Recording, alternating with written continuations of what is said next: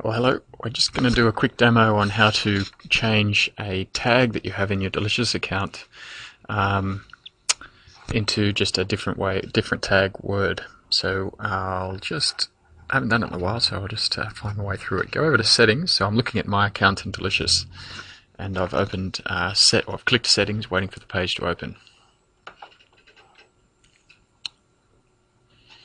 Waiting. I'd say Terry must be watching a bunch of videos right now and the whole bandwidth around here has gone down. Gee, slow as. So the standard of New Zealand broadband is, as always, evident. Okay. Now go in settings, we've got tags, rename tags, delete tags and bundle tags. If I click rename tags, now let's choose a tag. From the list, I think if I just use the keypad tech, T, you'll see that I've been using somewhere in here Tekatago. I'll just get there. It is Tekatago Adventure, Tekatago Arboriculture, Tekatago Architecture, and that was a way for me to organize subject areas, subject area learning resources that were relevant for the department in Otago Polytechnic. And subsequently I felt that I should have done that differently. I should have put the subject area first, then followed by Tekatago, because what I've ended up with is a long list of Tekatago, which is kind of hard to navigate because the word that it's relevant to is not easy to see. So if let's start with the first one, Tekatago Adventure. If I click that one, and I'm going to change it to Adventure Tekatago. Spell that right. Gotta get that right. Replace tags.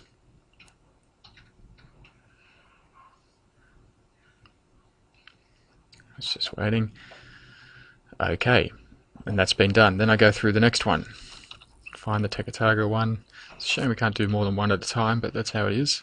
If we go to Tekatago, now it's just residue there because I know Tekatago's been done. I would have hoped it would have been updated by now, but I go to Tekatago Arboriculture, and I'll change that to Arboriculture. Did I get that right? Nope. Arboriculture-Tekatago.